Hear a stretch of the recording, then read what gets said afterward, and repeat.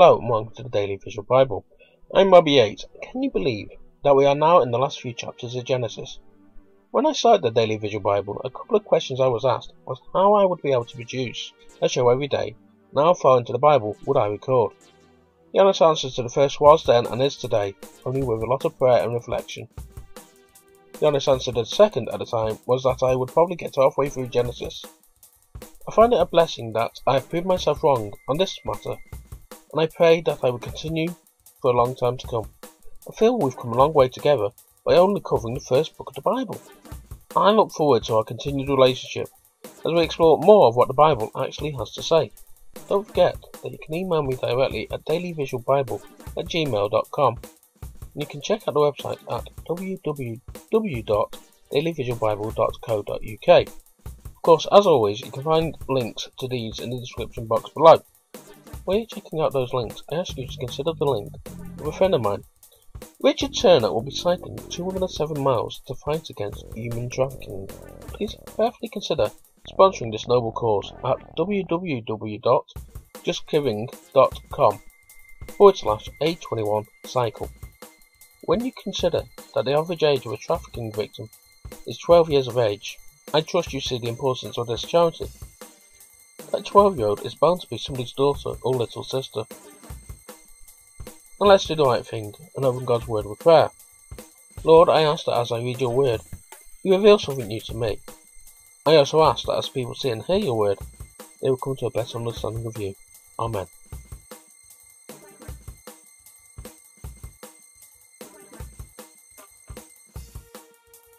Genesis chapter 50. Joseph fell on his father's face, wept on him, and kissed him.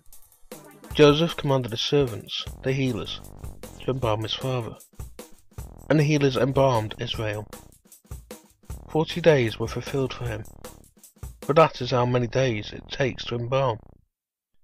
The Egyptians wept for him for 70 days. When the days of weeping for him were past, Joseph spoke to the house of Pharaoh, saying, If now I have found favour in your eyes, please speak in the ears of Pharaoh, saying, My father made me promise, saying, Listen, I am dying. Bury me in the grave which I have dug for myself in the land of Canaan. Now therefore, please, let me go up and bury my father, and I will come again. Pharaoh said, Go up and bury your father, just like he made you swear. Joseph went up to bury his father, and with him went up all the servants of Pharaoh, the elders of his house, or the elders of the land of Egypt, or the house of Joseph, his brothers, and his father's house. Only their little ones, their flocks, and their herds, they left in the land of Goshen. They went up with him, both chariots and horsemen. It was a very great company. They came to the threshing floor of Atad, which is beyond the Jordan, and there they mourned with a very great, severe sense of loss. He mourned for his father 7 days. When the inhabitants of the land, the Canaanites, saw the mourning in the floor of Atad, they said, This is a grievous mourning by the Egyptians. Therefore its name was called Abel Mizraim, which is beyond the Jordan. His sons did to him just as he commanded them. For his sons carried him into the land of Canaan, and buried him in the cave of the field of Machpelah, where Abraham bought with the field for possession of a burial site from Ephron the Hittite before Mamre. Joseph returned into Egypt, he and his brothers, and all that went up with him to bury his father, after he had buried his father. When Joseph's brothers saw that their father was dead, they said, It may be that Joseph will hate us, and will fully pay us back for all the evil which we did to him. They sent a message to Joseph, saying, Your father commanded before he died, saying, You shall tell Joseph, Now please forgive the disobedience of your brothers, and their sin, because they did evil to you. Now please forgive the disobedience of the servants of the God of your father. Joseph wept when they spoke to him. His brothers also went and fell down before his face, and he said, "See, we are your servants." Joseph said to them, "Don't be afraid, for my God.